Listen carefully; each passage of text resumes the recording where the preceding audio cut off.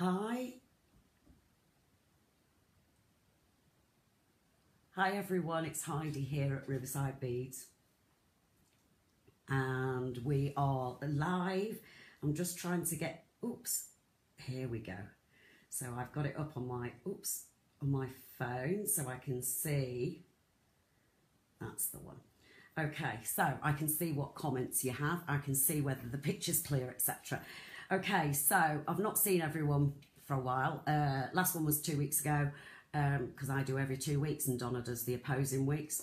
So it's nice to see you all again. And today we're going to do some bead embroidery. Hi, Gwenda, Lourdes, Dawn, Helen. I'm not going to do a shout out to everybody because I'm sure you all want to see. Hi, Jane and Dawn.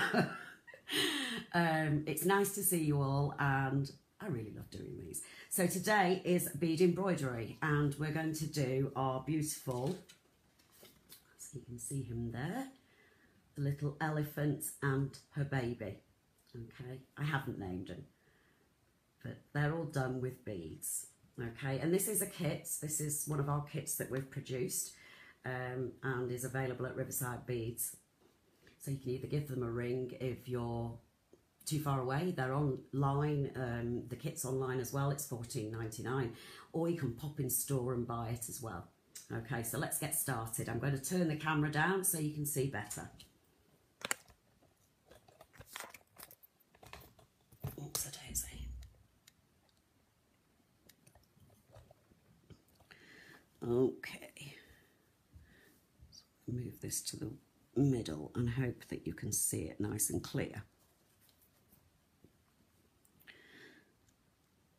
Okay, so in your kit you get little grip bags with, let's see if you can see the beads.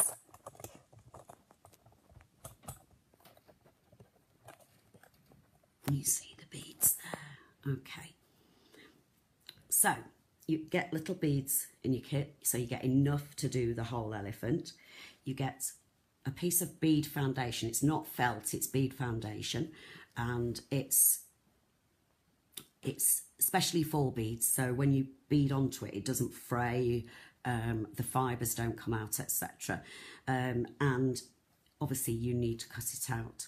Okay, so I've cut mine out there. Now, you will see a slight difference on my cutting out from my big one.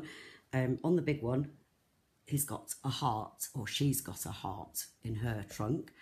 Now, that's up to you. You can either leave it in or take it out. Now, I prefer it without the heart, so you can see where I've cut it and not left the heart in, but you can leave it in if you wish to. Okay, what else you get in your kit is you get a brooch back and some felt. Now yours will all be in white, mine's blue because that's what I had. You will need to make sure you don't miss his tail off as well, so you will need to cut around him onto the felt, but you need to do that at the end, so that's fine. And you have a needle and you will have some thread. I think you have a KO thread. You have another smaller piece of felt, and this is for you to add your brooch back securely onto your back of your piece when you're finished. Okay, so that's the brooch back, and that's how I put the little piece in, and then I glue that to the back of my felt. And you can actually add a few stitches if you want to make it more secure, but you don't need to. So the only thing that you haven't got in your kit is a pair of scissors and some PVA glue. Okay, so tip some of your beads out on your bead mat so that you can see them. And oh, hello, Steve Smith. Yeah, it's Heidi. Why, did you think it was going to be your missus today? Oh, bless. Okay, so, oh gosh, we've got lots of people watching. I'm just going to move my beads a bit so that you can hopefully see them. Okay, so I'm putting them in the wrong colour piles, but hey ho. Okay, so to start, I'm going to take a couple of meters of my thread.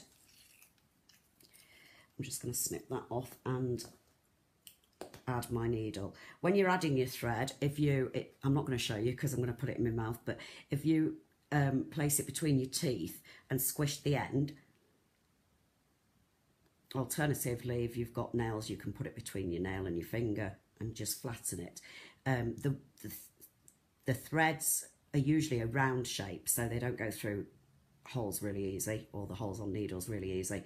So just squish it with your teeth or your finger, and hopefully it's going to go through straight first time.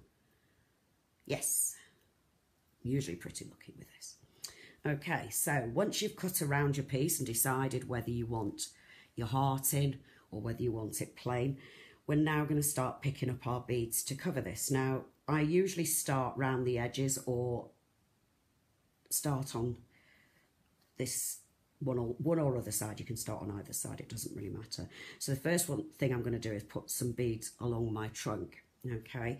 And don't worry about the back of your piece. No one's going to see it, so don't worry if you've got lots of knots and things like that. So I'm going to start where I have a line on my piece, right near the edge. Not too close to the edge, because you're going to put a line of silver beads right round the very edge. Okay, so actually we could start with the silver beads and put them right on the edge. Now, there's a mix of sizes in your beads. You've got size 8s, and then you've got size 11s, and there's also some crystals as well.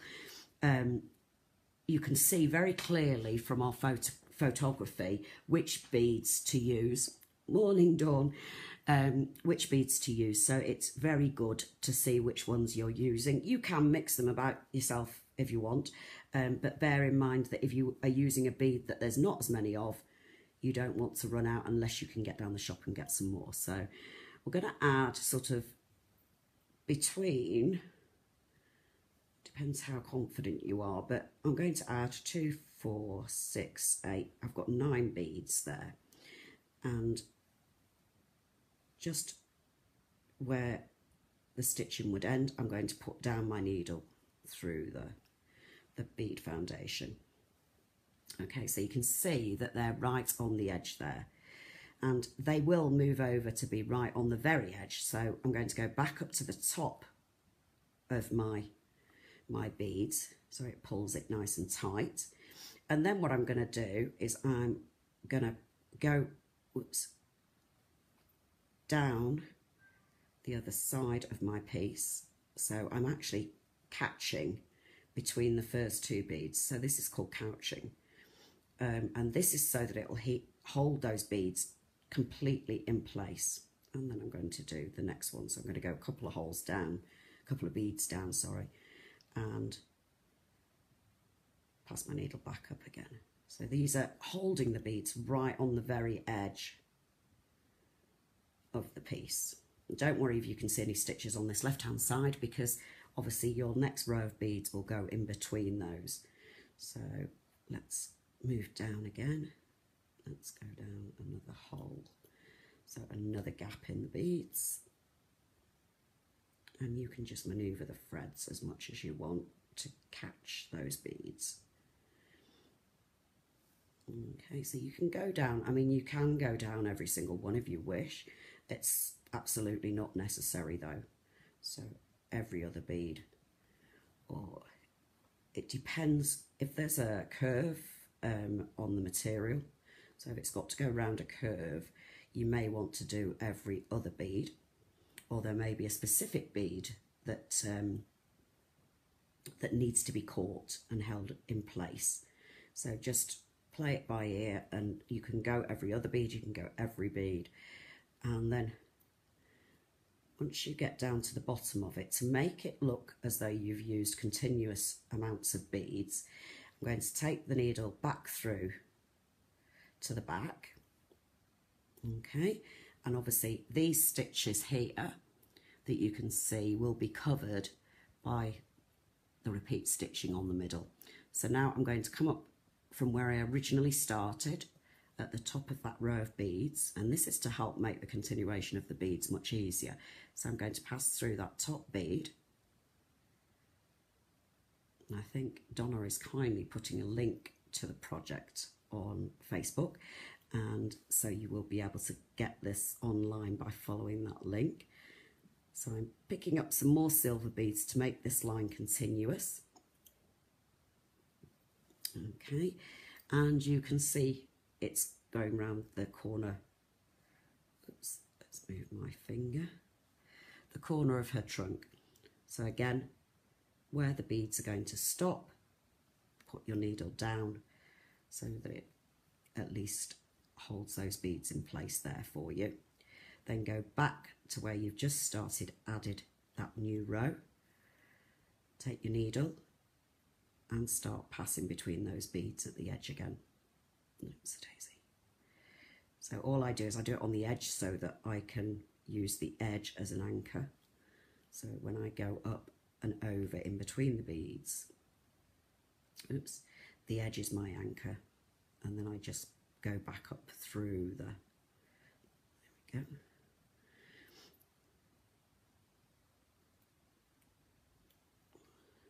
Bring it up from the back again.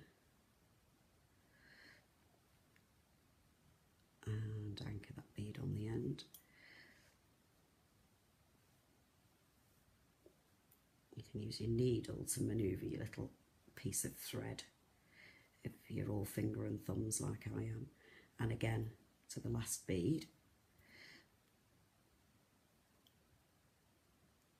Let's just secure that in place. So obviously what I would do now is continue this right up to the top. So right up to the tip of her trunk. And then I would move down and around and go back up in this direction up. Let me use my scissors so you can see. So round this way and up to the top of her head, and then I would continue to go round the outside of her body. So once you've done that, which is real easy to do, then you can start adding the beads in the grey colour, which is the main bulk of her body. Okay, so I'm going to show you, oops a daisy. I'm going to start adding, oh I should at least thread that through there so nobody can see it. That's fine. That's it. So then I'm going to start adding these grey beads for her trunk. And just make sure when you pull your stitches tight that they don't make a hole all wiggly, because you don't want that. But any mess, you can see I've made a terrible mess on the back there. Any mess on the back, any tiny weeny little threads, there is a little weeny thread there from part of my knot. Any weeny little threads you can actually, oops, let's snip that off. How can it be so difficult to snip off a tiny weeny thread just because it's upside down? Okay. So I'm going to start picking up some grey, and the grey again is the same size as the silver ones, so this is a size 8 bead. And actually once you start doing the interior beads, obviously they sit quite nicely because they're up against, they're up against these silver beads, so it gives you a bit more sense of direction with them. Okay, so just push them tight against themselves so you know where the end's going to be, and pop your needle down to secure that row. Okay, now there's two ways of doing this. You can either, as you couch these beads, I'm going to do the first one, so you can bring your thread just down. Oh Wendy, okay, you'll be able to see it later because we do save it, so you can come back to it and re-watch it. And also if you get the kit and you need to re-watch it, you can watch it again to help you do your kit. Okay, so the first one I did there, whoops a daisy. Let me just take a bit more of my thread out. So the first one I did, I've brought the bead down, I've brought the thread down to the right side of the bead next to the silver bead. So I've gone down that middle bit. But you can, if you want, to make them, you know, absolutely tight with the silver beads. You can pass the thread up on that left hand side, and you can pass it right over the silver bead as well. So in fact it's encasing both, so you don't get any gaps or anything down the beads. So if I continue in that vein, it means that you've got an anchor that's going to help you. Oops. And I've just made a knot. Let's just reattach my needle.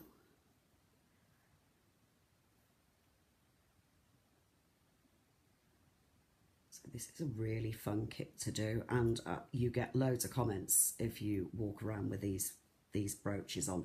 We've done some in the past, we've done some floral ones, and we have got another one coming up soon, hopefully, that is a cute little bumblebee. So I'm really hopeful that one's going to come around shortly.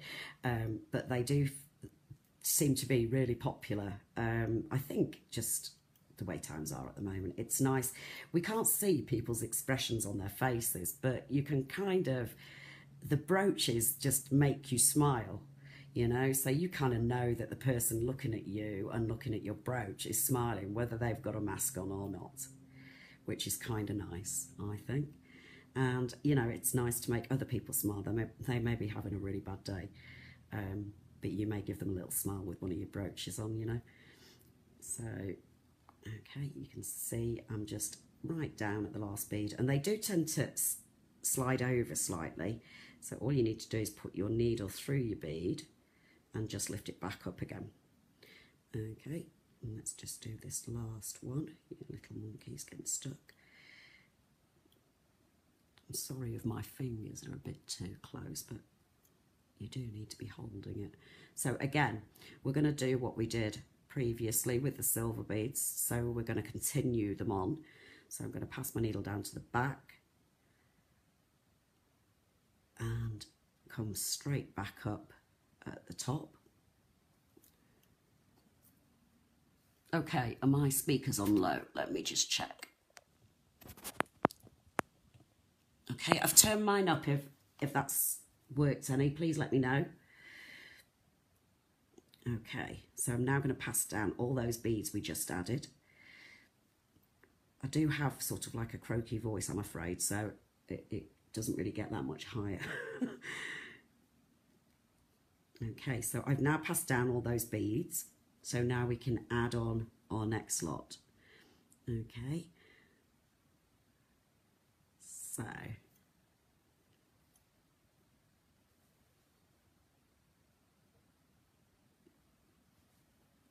yeah, if anybody else is having any issues, please do let us know. I have turned my volume up. I don't have a particularly loud voice at the moment.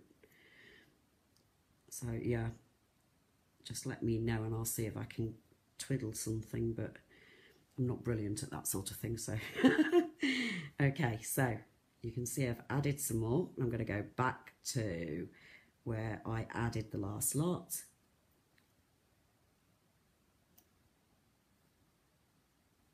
All my volumes are up. So I must still be, am I still having an issue? Okay. Okay, so I've showed you how to do that bit. That's pretty straightforward. So there are different parts on this. So there are some areas here where it's like tassels and like a sort of a wavy pattern on. They've got those saddle type things that I know they're not for sitting on, but what they used to wear in the old days in the circuses, they've got like these saddle things with little tassels on, and there are a few bits that we have to go on these. So with the tassels, if I bring in our sample, so with this one, that's the little wavy part on the saddle, and these little ones down here are the tassels. So, as I say, I would not, I would do the whole of the body and stuff before I did the tassels. And I would add the eye.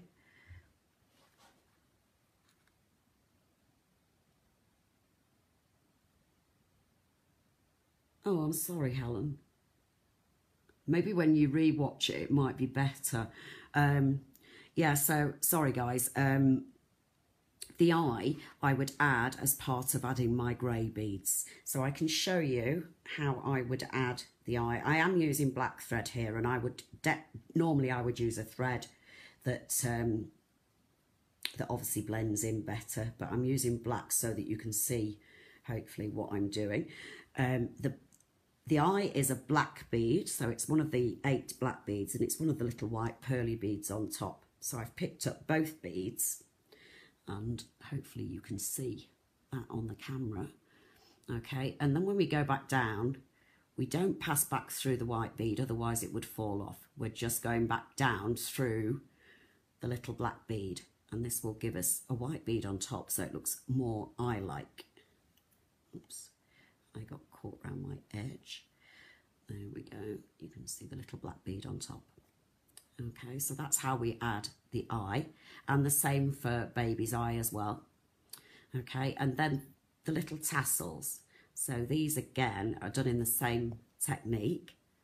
Okay, and so the first ones I've got here are red ones, and they have a size 8 red, and then we've got a size 11, sorry, red to coordinate with them. Okay, so they look as like though they're one bead, but they look more 3-dimensional. So you can see these on my mat, just there. Okay, so I pick up a larger one first, so that's the 8, and then an 11, sorry. Okay, and we put that one on there, and hopefully you can see, and I'm just going to pass down the 8 bead rather than the top one. So the top one is the 11, and the bottom one is the 8. Pull it through, and that makes it 3D. Okay, can you see that?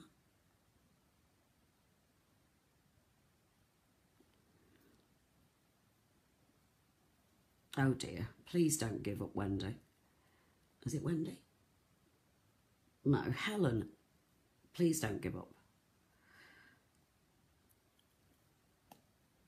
So we do the same thing again, so we pick up the 8 on the bottom and the 11 on the top, and we go back down through the 8. Okay, so you can see they sit above, and it gives it a bit more dimension. Okay, so let's show you a bit more. So when you've completed, I'm just going to undo this brooch we had up for the shop. Okay, so this is my finished one that I've got here, and you can see he looks absolutely stunning, doesn't he? So what I had to do when I got all my beads done, everything completed, I had to lay my elephant onto my, oh, that one it was. There we go. I had to lay it onto the felt. Okay, we put it on felt because we're not stitching into it, so we're not going to get the fraying and stuff like that. And the felt is obviously slightly thinner. The bead foundation is a little bit stiffer. So you want the stiffness obviously to hold things in place and not fray when you're sewing. So when you get to this point and you've finished all your beading, take your elephant. Now you need PVA glue, which you would put all over the back of it.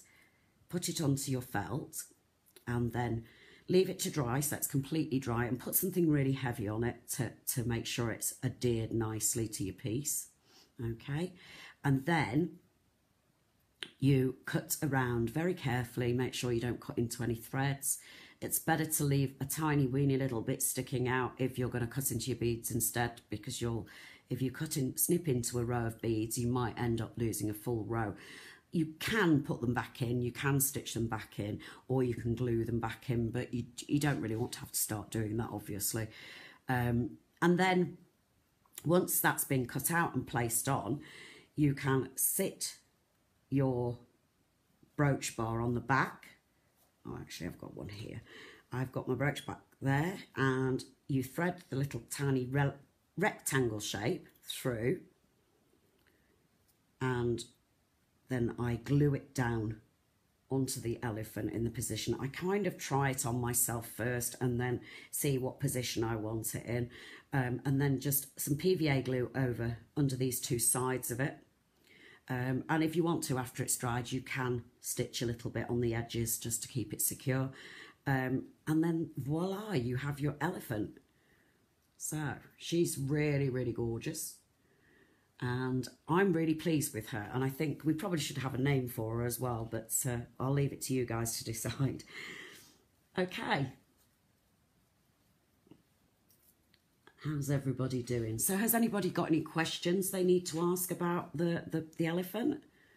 Did everybody get to see it nicely and clearly?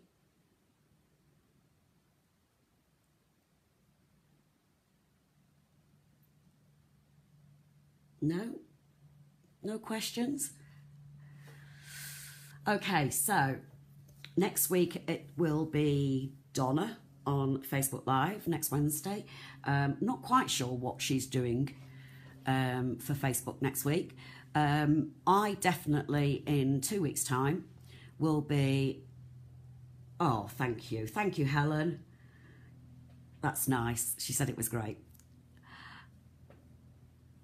Fantastic. Thank you, Donna. Okay, so next week, Donna's on. And then the week after that, it's me again. And I'm hoping to get on the beaded wreath that I did many years ago for a jewellery magazine. And we always put it out in the shop in the run-up to Christmas.